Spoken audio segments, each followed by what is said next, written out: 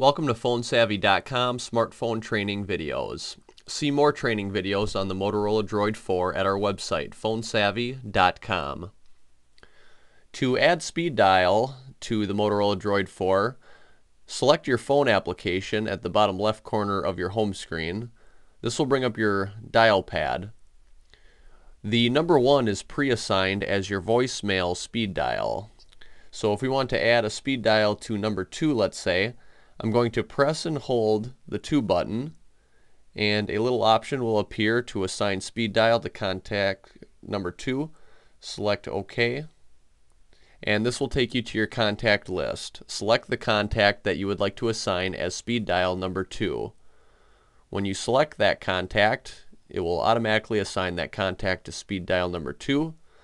And now we can call that contact by pressing and holding the 2 key, and our call will be placed automatically.